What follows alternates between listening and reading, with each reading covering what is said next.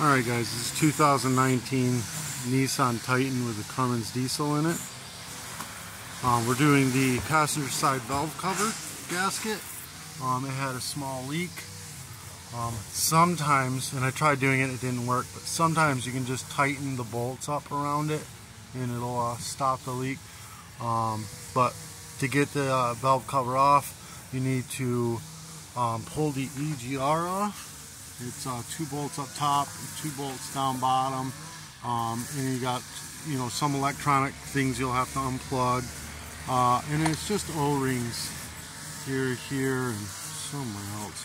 But you got your pipes; they got to come off of there. It pops off pretty easy, and then you've got your 3 bolts in the back for EGR. They're back here, so you'll need new EGR gasket. You'll need the new O-rings for the EGR. You want to clean inside the injector holes with a brass brush. You're going to want new seals for your injectors, the 4 injectors. I did how to pull the injectors out and put a tool in the description on another video, just to look up that.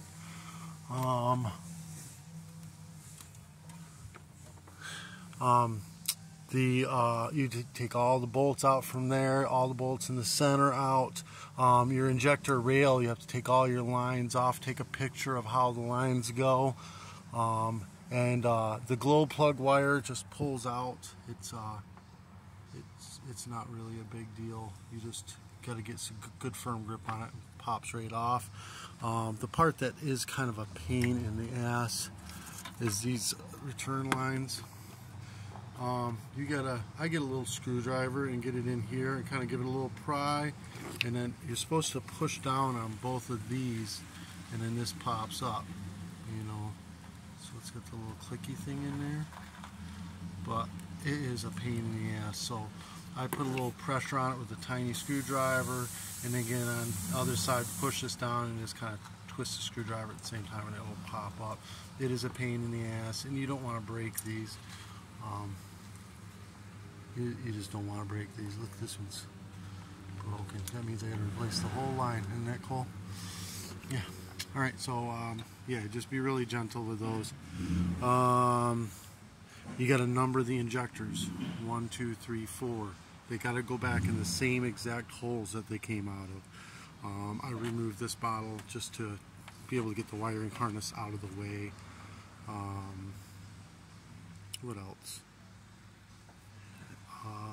Yeah, I don't think there is anything much else. Oh, when you put the valve cover seal on, right there is where the timing cover meets. Right there is a line, and on the other side there's a line.